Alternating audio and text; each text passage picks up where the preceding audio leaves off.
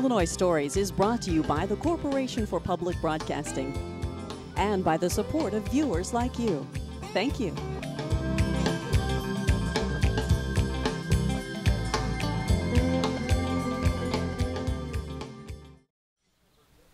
Hello, welcome to Illinois Stories. I'm Mark McDonald in Cornland, just north of Springfield, which is the headquarters of Team USA, which is going to the Battle of Nations in May of this year.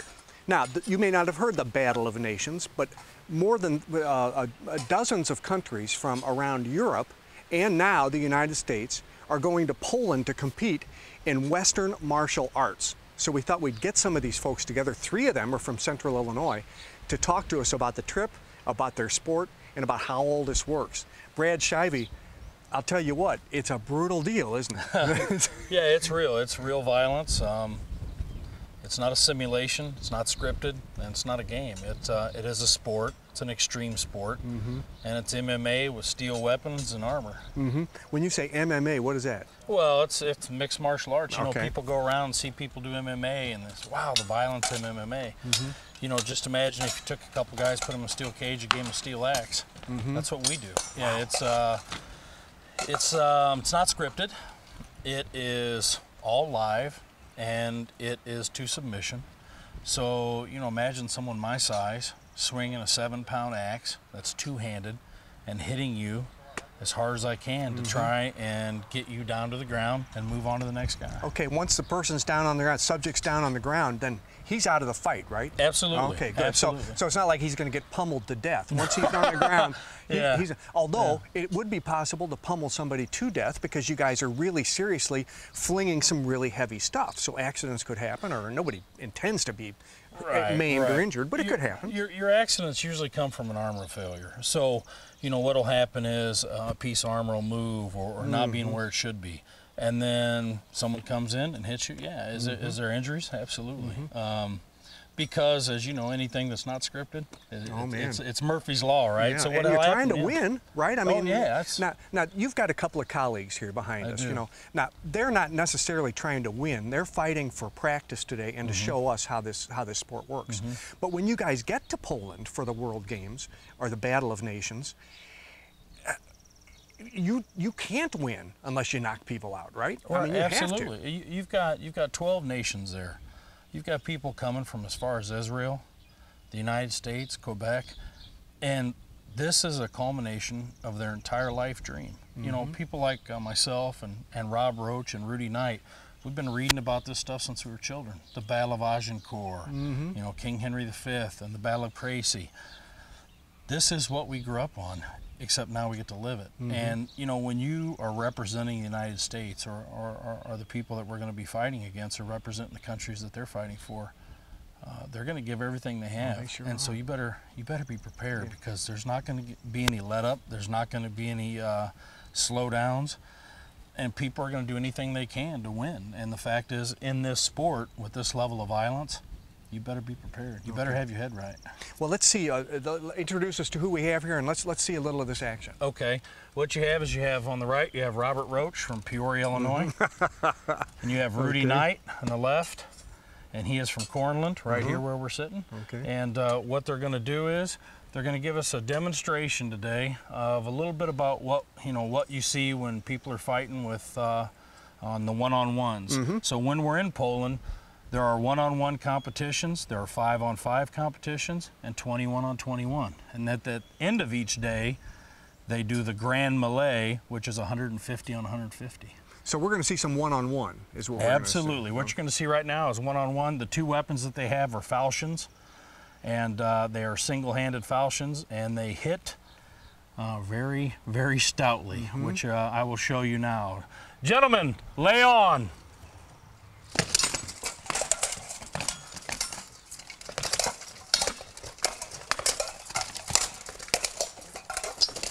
Now, Brad, how do you do that to a friend of yours? My goodness, because they really are hit. I mean, they're hitting each other. They're fighting. So, you know, what you see is, you'll see a lot of shield punches. As you can see, Robert with the buckler and Rudy taking the shots at the head. And, you know, the idea is there's not one kill shot. The idea is to get them down, get them on the ground, incapacitate them. hold. Brad, in one-on-one, sometimes they'll fight with a shield and a sword. Sometimes they'll fight like this, hand to hand, you know, beating each other with those up the, and other times they'll have a long sword, right? So what we're seeing here today is just one of like 3 ways that a one-on-one would take place. Absolutely. What you see today is the buckler and the falchion. So it is just one of the 3 ways that you could do the single combats. The long sword is basically like a 2-handed sword, what people recognize as a 2-handed sword. And then you have a sword and shield. So the buckler is a small steel shield that is very useful for punches to the body, punches to the face, incapacitate the person you're fighting. The shield, which is your normal heater shield that you always see the pictures, the knights in armor with the shield, they do that also. Each one of those 3 conventions is 1.5 minutes. So it's a real meat grinder. Well, let's see if we can get them going again. What do you say to them to get them going? Okay. Gentlemen, lay on. Oh my goodness. It's nuts. Oh. And you know, you take that shield, and if you punch somebody in the face with that shield, that has a real impact. Oh, absolutely. It's very effective. Now, when they get to Poland, yes, the idea will be to knock one down, or do they count blows, or how do they count blows? In the single combats, they count blows. And hold. They count blows. In the larger combats, it's to the ground, it's to submission. In the one-on-ones, they count blows, so each strike matters because there's marshals there who will count each one of them. So busy arms, you know, busy hands. The blows to the body are more to incapacitate and slow down your opponent with the buckler, and the swords are landing. As you hear that ding, ding, ding, that's each one of those. When you're inside of that armor, you can feel it. I'll bet you can. Well, listen, we also have more in this program because you have a specialty of your own, and you're going to get in your armor and you're going to show us what you do. And we also have, we met Rudy here, he was fighting. He's a blacksmith. Yes, He's got a shop on his property and he builds his own armor. Absolutely. So he's going to show us a little bit about that as Everything that he's wearing today, he built. Yeah. So, you know, some of us who don't have that skill, we have it shipped in from places in the country. And the thing about it is, there's very few places to buy this stuff from because it has to be fitted to you specifically. Okay. Well, why don't you get dressed for us and we'll visit with you, okay? All right, outstanding. Okay. Okay, Rob Roach, let's backtrack a little bit and describe to us what it takes to get into a full suit of armor. Now, you laid everything out here for us, and everything goes on in a specific order, Very much so. Because you layer everything, don't you? That's absolutely correct. What is this that you got on? So this is called a gambeson, and most people don't understand that the arming clothes themselves are a function of protection. So this gambeson is made of from 8 to 12 layers of linen, as well as what's on my legs, and it basically is medieval Kevlar.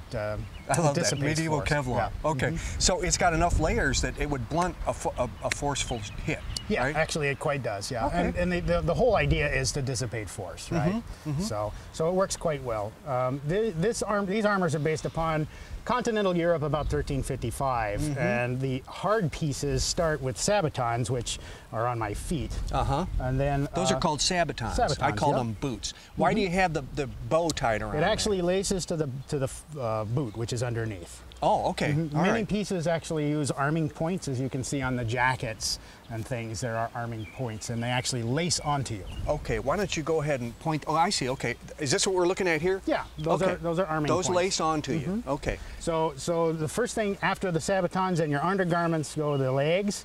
These are the greaves, which protect the front and the back. These are called greaves. Okay, is this one leg? Is this one leg? No, or is that both legs? These are both legs. Okay, okay, I see. So this protects it looks like a shin guard on the back, kind of. Exactly. Okay, okay. And these are splints of steel between leather, and they protect the back of your leg, which in our sport, the back of the leg is a prime target. Okay. So it's very important. What's this up here? These are chouses. These are basically steel protection for the knee, and there are spring steel plates underneath that offer protection. Again, dissipating force. And this is the way they would have been built in the medieval ages? Yes, for this particular style of armor. And then you put the body armor on, which provides, that is called basically, it's called a coat of plates. And that's what we're looking at here. And this actually ties to your body. No, actually, I'll show you what those are for later. Okay. But this accordions out, and these are bands of hardened steel and plates, and they protect you, and they actually accordion and move with you as you fight. It's actually fairly light. A lot of people think that armor is heavy, but we use a very specific high carbon steel, and it's hardened, and it is worked. It's not as heavy as it would have been back then. No, actually, it's about right. Their metallurgy was far more advanced than people understand. I'll be darned. Okay. Yep. They use high carbon steel, and that's where the art was, to get that carbon, and the blacksmith would figure out exactly how that happens. This we can identify. We know what that is right off the bat. What about over here? So those are that's the arm harness. So this protects my my forearm and my elbow, right? And this here is called a rear brace, which protects the back of your arm. Again, a very prime target. Okay, and that's what we're looking at right here. Yep. And those lace onto this this garment. Okay. These here are spalders. Can I pick one up? Absolutely. Okay. And those spalders protect the shoulder joint and farther down into the shoulder. And those actually lace to this. Oh, okay. That's what you were going to show us. Okay. All right. And then that obviously goes around your neck. Yeah, that is called a gorget. Gorget. And there's bands of steel underneath. Wow, everything's reinforced, isn't it? Absolutely. And what that does, that is secondary protection for your throat and your collarbone. The primary protection is that steel, or the chain around the helmet, which is called an aventail. Okay, that's what's hanging down. And that acts as a drape to protect my throat. Okay. But should a force come in strong enough, then the gorget is to protect my throat. Gotcha. Okay. Because it's very easy to kill someone when you hit them with the throat. Yeah. And then we've still got the gloves there. I guess they're called gloves. These are gauntlets. Okay. And these are reinforced finger gauntlets. There's layers of wool underneath in between the glove and the steel. And on the bottom side, you'll see there's also steel plates. So this is spring steel. It's hardened spring steel. So, and that protects my my fingers from being smashed. So this one, actually, I use a sword a lot. This just basically adds protection for it. Okay. So that's your right. You wield with the right hand. With the right hand. Okay. Yep. The last piece of protective armor is actually this belt. It's a belt made of thick brass plates, and it's decorative, but the actual function is that it protects the hip joints. So as it rides, as you have seen before, it rides on my hips, so it protects those hip joints. Okay. So, but that's basically all of the elements of the of armors, and then of course we have the weapons. So, Rudy Knight, this group of fighters has something that not every group has: their own blacksmith. And that's you, right? Yes. How did you learn to blacksmith? Necessity. Necessity. Especially in the earlier times of fighting, before the internet was really available, we weren't able to just go online and buy a piece and have it shipped to us. Patterns were also hard to come by, and so it just made more sense when you have you and your 3 friends that want to get into armor just to learn how to make it. Mind you, it ended up being a lot easier said than done. Oh man, I'll bet it took you years and years to get to the point where you could make something like this. Yes. As a matter of fact, everything that I make is just one step better than the previous one, and that's all I can ask for. And so this is better than my last one, and I'm hoping that my next one is going to be better than this one. You haven't even had a chance to wear this yet. This is the first. Yes. You finished it yesterday, right? Yes. And so, yeah, I'll be putting on for the first time today, and I hopefully everything sits Now, right. when you designed this, what were you looking for? What were the issues that you needed to get right? Okay. First of all, it had to be able to fit my head with at least a 1/4 inch of padding in there. Secondly, it had to be a particular style. The kits that we have to wear in Battle of Nations have to be specific to that time period. So, for example, what I'm wearing is early 15th century Italian. Therefore, every piece that I'm wearing must also be from that time period or have been used. So I needed to make this. The Northern Italian style of a bassinet was what they call a pig face, which had the long, there's a variety of different shapes, but in the end they were all that. This allowed for a little bit more breathing than your more flat visor. And as you can see, worked out really well for someone who was going to be thrusting you or lancing you. You would get a graze. Right. Breathing was important, having enough holes. The angles of this were important. To be Italian, I had to have my hinges on the side, where a lot of them you'll see that they're hinged on the top. The Italians did it this way. What about your sight lines? Was that an issue? Yes. If you get this off, if it's too high or too low, you can't see hardly anything. But once it's on right, and if it's angled right, all you see is a nice mesh in front of you, and you have more visibility than what you would think. Can I pick it up? Yes. Okay, I just want to show how you've attached the mesh. Is that called mesh to the bottom? Chainmail. Chain what? Chainmail. Chainmail, okay. And You may that's also notice- part of it. That protects your neck. Huh? Yes, and you'll notice that this is these are flat and riveted. Wow, what a piece of work. Okay, now, the steel doesn't come cheap either that this is No. made out of. No. This is, what do you call this? This is what we'd call 1050 is the number on it, spring steel. Oh, it's heavy. This is a high carbon steel, and it's ideal for what we do because it's very malleable in its form right here, and then when it's hot, it's actually pretty pliable.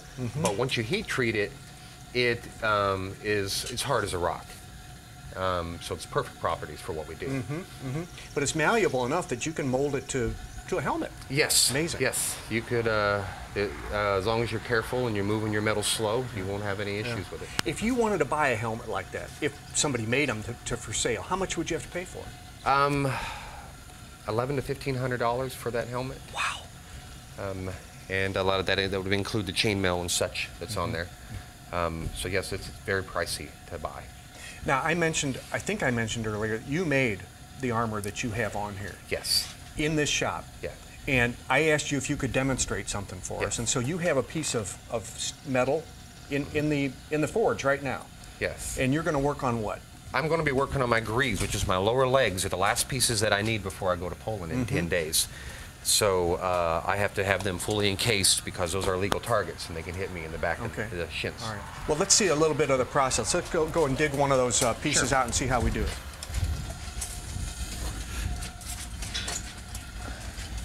It's very hot. Yeah, very hot, like what, 1,000 degrees? It's currently sitting at 1,200 degrees. Jeez, When we heat 1,200. treat, we try to bring it up to 1,500, which gives it a nice cherry red. But it's not necessary when you're working it. This is sitting at about probably, the metal itself is probably about 800 degrees, and it'll hold it for a little while. And what you do initially is you come in over here, and you can see this would be the back of the calf. And so I'm trying to get that initial bit of a dish out to go around there.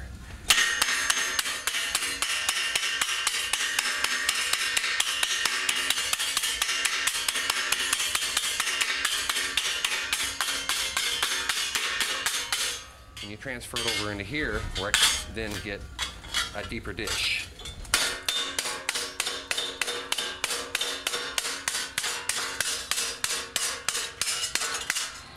The key is uniformity, because this has to match up to another one that's on the other side.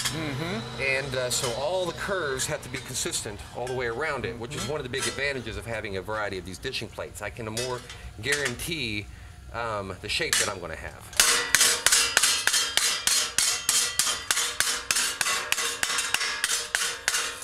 Now I've got it a little bit shaped. Now I need to give it the curve that's going to go right along down my leg, which I'll bring over to this plate. Oh.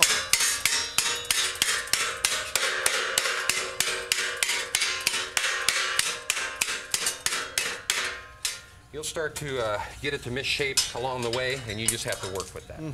Now I want to show something that this is what you're shooting for right here, right? Yeah. Something similar to this. This is the next stage of it. So once I get this along like that, then I'm able to take it, I'll weld it together, and then I'll start cleaning this up.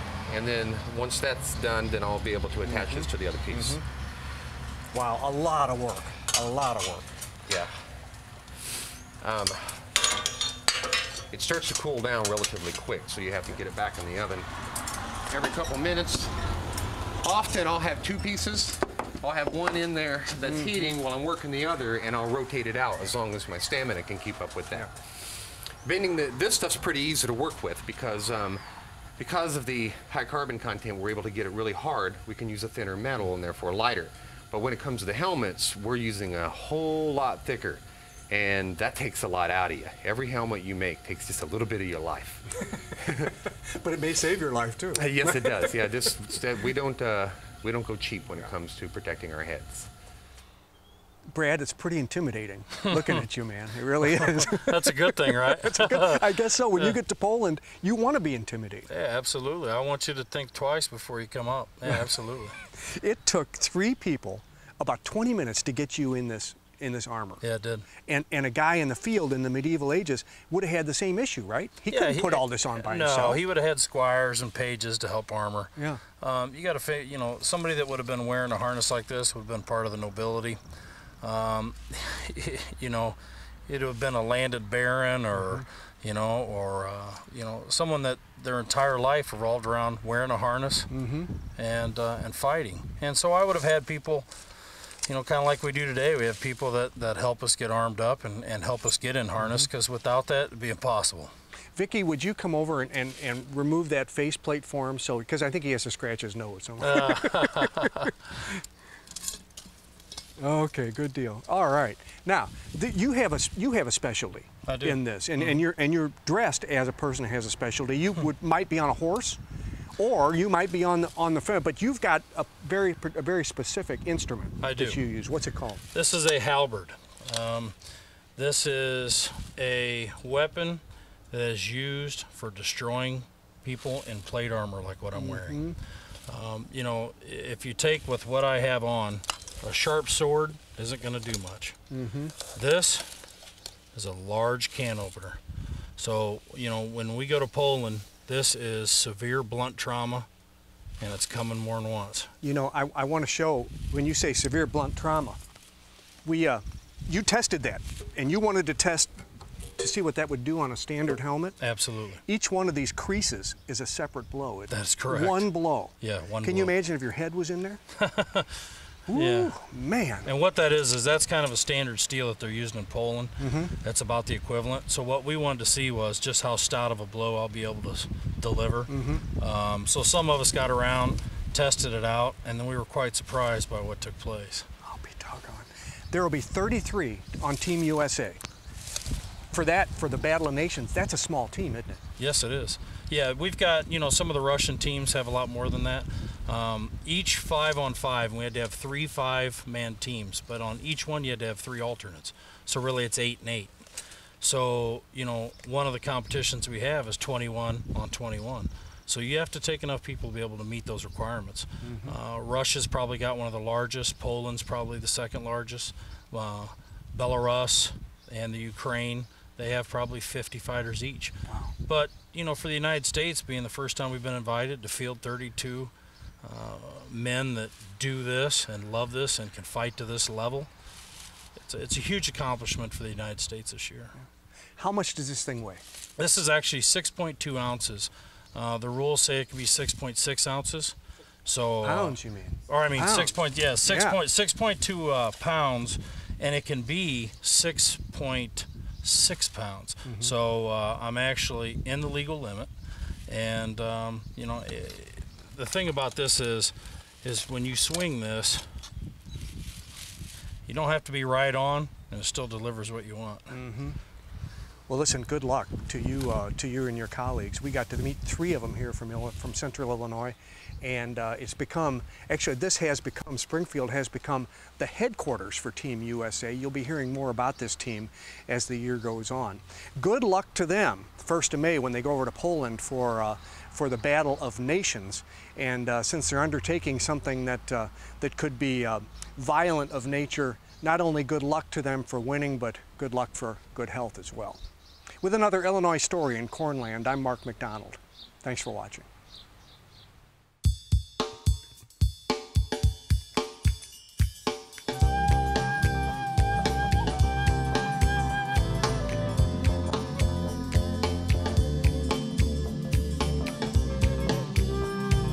Illinois Stories is brought to you by the Corporation for Public Broadcasting and by the support of viewers like you.